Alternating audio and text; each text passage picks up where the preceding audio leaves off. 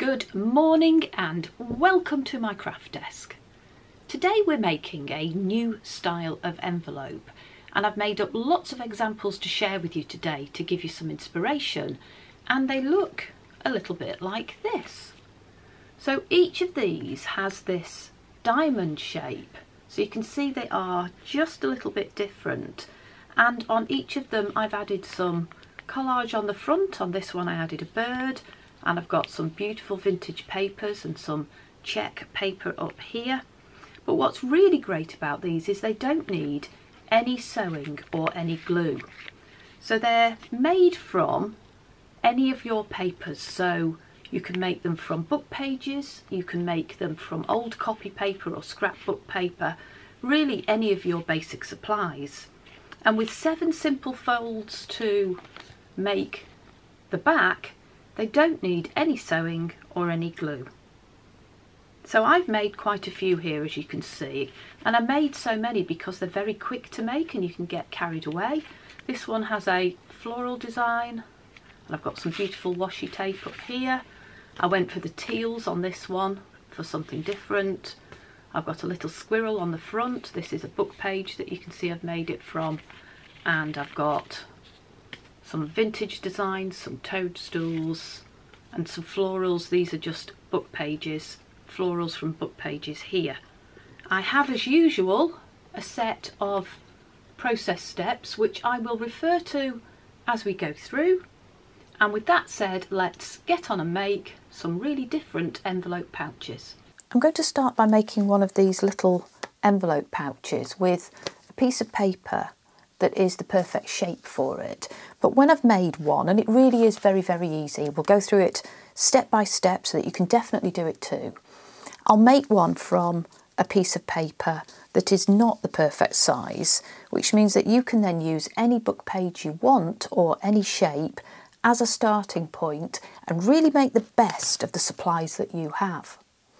So let's take a look at the little process steps that are put together.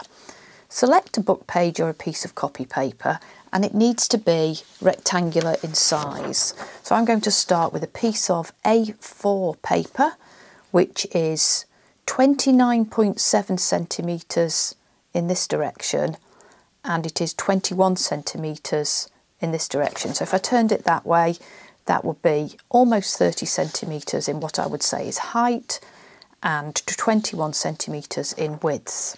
And that is what we call the aspect ratio. The aspect ratio is the ratio of one side to another, and it's this aspect ratio and a magic number that I'm going to share today that will make these little envelope pouches come together in no time at all, and once you've got it, you'll be hooked. So the aspect ratio that I'm working with is 1.41. That's our magic number. So my height here is 1.41 times the width. But as I say, don't worry, I'm going to show you how to do this starting with any size and shape of book page so that you can use what you have, and you'll see me trim it down to size so that you can make these too. So it doesn't need to be exactly that ratio, but what we need is for this long side to be at least 1.41 times the width of the piece of paper, and that's all we need to begin with. So let's have a go at making the folds, and that really is very easy. I'll clear this away and we'll have a go at that. So I have my piece of A4 paper, and I'm now going to make 5 folds in this piece of paper and begin by folding it in half lengthways. So I'm going to fold it right down the middle here, and for today's project, first of all, this copy paper that I'm using is just something that had some print on it, and I don't want to use that anymore, but I don't want to just throw the paper away. So it's copy paper that is quite thin. I think it's about 80 GSM. I want to fold some corners down to meet the crease that I've just made down the middle. Let me show you that. So I've folded it in half, and I think I'll keep the type on the inside here because that way I won't see it. I'm going to take this top left hand corner and fold it in to meet the crease down the middle. So let me do that with this top left hand corner. Take this corner and fold it in, and be quite precise with this project. It helps if you have something to squidge down the paper to make that crease really tight. But don't take this point any further over than the fold. We can just see whether we've been accurate in our fold. Yes, that folds over nicely. I haven't folded too far down. So I've done the top left. I'm going to turn it all the way around and do this corner down here. Turn it round. Just going to do exactly the same. Nothing hard about this so far, is there? So being as neat as I possibly can, just fold that to the centre and I'll crease that down. So what I've got is a piece of paper with a fold at the top and a fold at the bottom. And I'm going to take each of these sides now and fold them into the middle, and again crease them down nice and crisply. So where shall I start? Let's take this long side and fold it in, again to the middle, being as accurate as you can be. There is something about precision with this that helps. I'm also going to give you some tips later for making this work more often, because I've done a lot of practicing and learnt a few things along the way. So I've got some tips to share. All I'm doing is working on the other side and folding that side in, and this means we've already done 4 folds, and I'll show you what we've done. Should we just open it up? So we folded the whole piece of paper down the middle here, and then we took each corner, top left, bottom right, and folded those in, and then we've folded the left hand side and we've folded the right hand side. So on our instructions we've cruised through step 2. So now what we're going to do is do some tucking underneath using some of the folds that we've created. I'll show you what to do.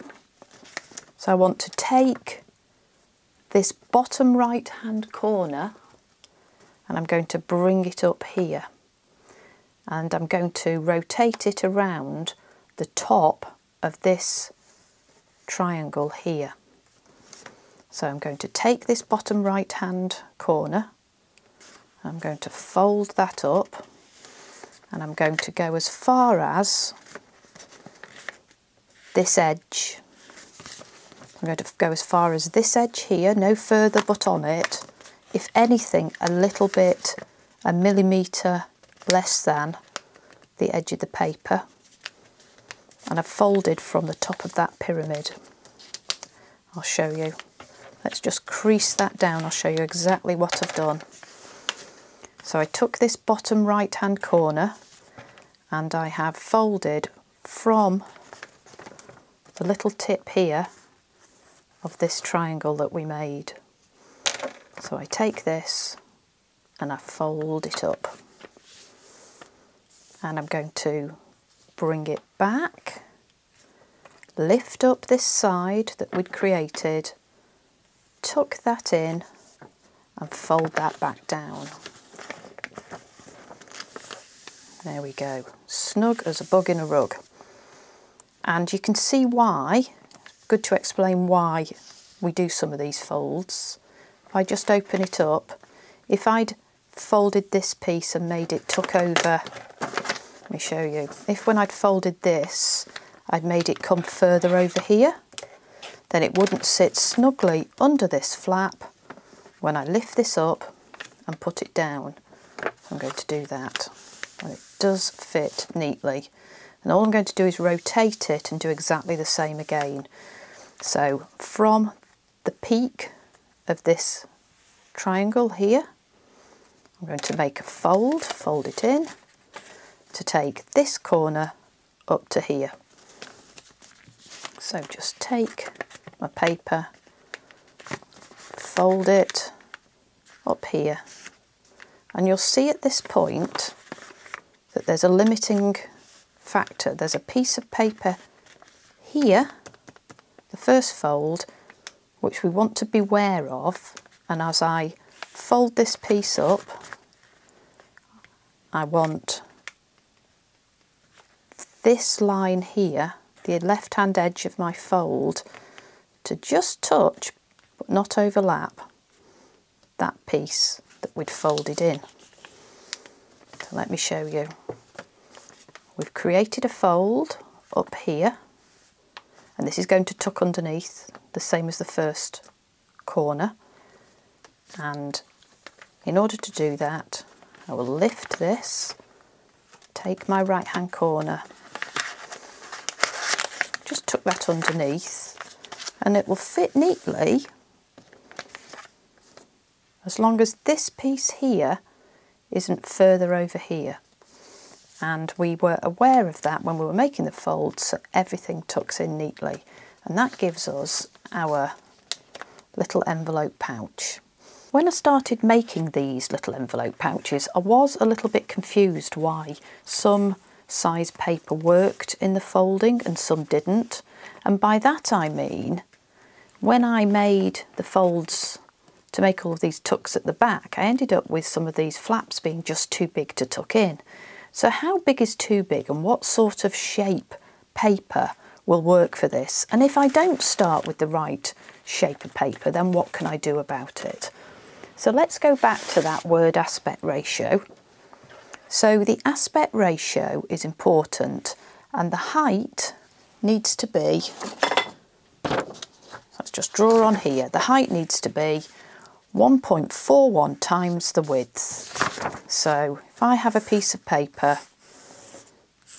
my height here needs to be, and that's my width, my height divided by my width needs to be at least this magic number of 1.41. And I could bore you and say that 1.41 is the square root of 2, which is something to do with the size of paper that we tend to use in the UK. But you don't need to know anything about all of these numbers really. We just need to know that when we look at a book page, and let's take an example.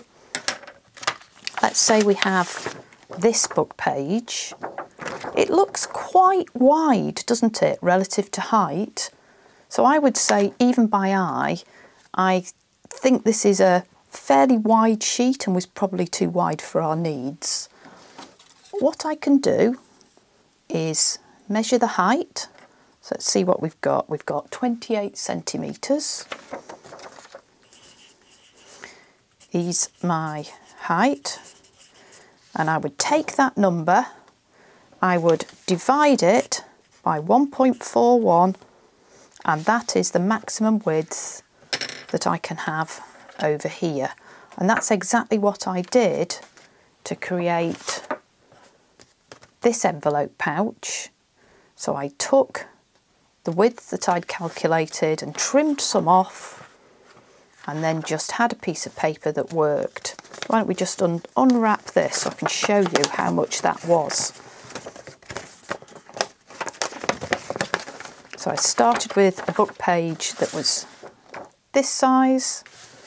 I trimmed off enough, some on either side, so that I ended up with a piece that you can see proportionately is now fairly tall relative to the width.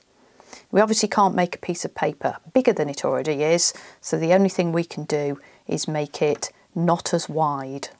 So going back to the instructions, we want the height of the piece of paper to be at least 1.41 times the width.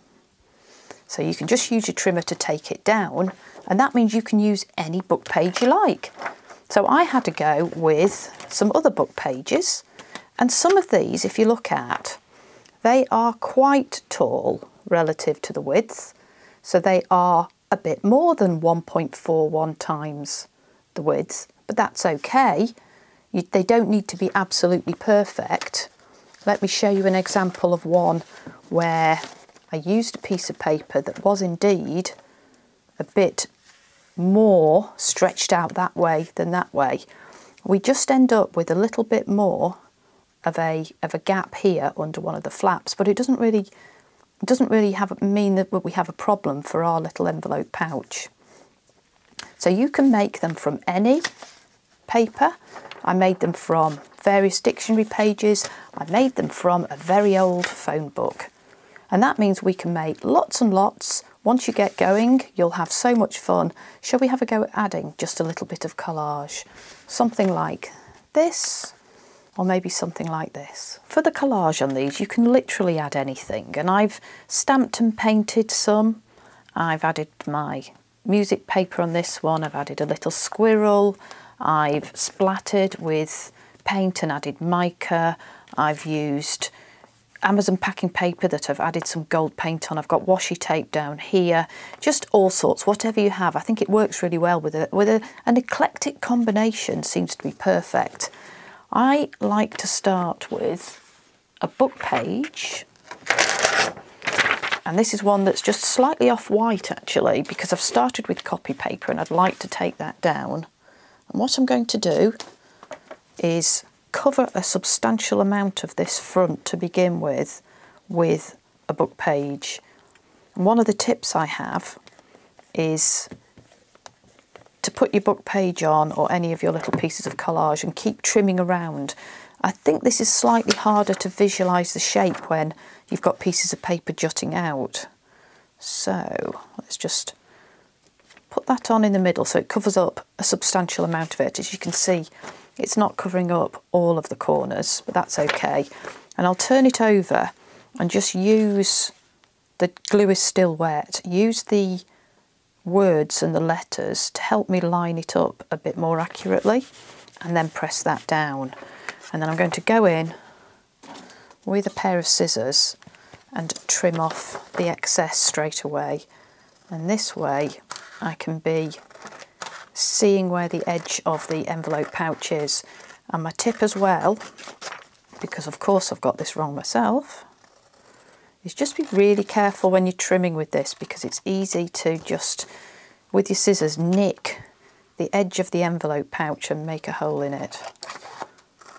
So just trim that off. You could probably tear it too. Take that down.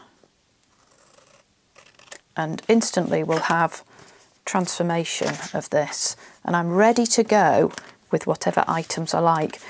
Now I have added some extra acrylic gold, yum yum, to my paper. I think no formula here. I just very quickly will add some little pieces to the front here, just to give you an example of the sorts of things you might want to do. Of course, you will have your own ideas and you'll have your own supplies, and it will always look different and beautiful. Washi tape. It's lovely, isn't it? Beautiful vintage style. I'm not really thinking too much about what I'm doing either. I'm just going to do a bit of layering. Why not? I've got washi tape on my desk from the washi tape shop and from Stationery Pal. They've very kindly sent me some to play with, and I am increasingly addicted. I get to the point where I can't quite remember which piece is from where. I'll be honest, my brain isn't that sharp these days. However, I know that I love it. Like I say, not too much thinking. Maybe we can have a bit of a rummage. Let's have a rummage in here. What have we got? Some lovely bits of paper. Right, so I've got browns, gold and green.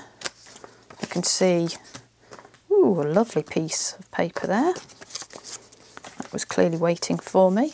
Just fill in the corner. Isn't it sad that sometimes we've got to use that side and never see it again, and it's just as beautiful as the side on the front. Maybe take a bit of that off. and I'm increasingly into a bit of a vintage vibe. So I thought today I would use an image from a book page. So I'm going to just probably tear out one of these little flowers. In fact, I've been using those to make some vintage collage strips. Oops, vintage collage strips, which I thought I might make if you're interested. Shall I just show you? So I've been having a go at some adapted collage strips on book page backed papers here in some lovely vintage colours. And these are from the same page, you can see the same design. So that's from a lovely book. The book's called Wild Flowers, a field guide in colour to wild flowers. And there is a plethora of pages in here, and they're really easy to tear out. I thought I'd use one of these today on the front of here. I thought it goes really well. So how about something down here? Might be greedy and use two. Just take that out, see what it looks like. And all of the bits that I tear off go in my basket, and they get used for bits of collage on the front of another envelope too. Is that too big? Yes, it is. Let's just quickly tear that down. Not only is it faster than cutting, but it's deeply rewarding and very satisfying to come out with something like that, which can go on there, on top of my little bit of music paper and my green spotty paper. Looks perfect to me. I feel I just need a little bit of something at the top. Maybe something like that. And I know that I want to add one more piece of washi.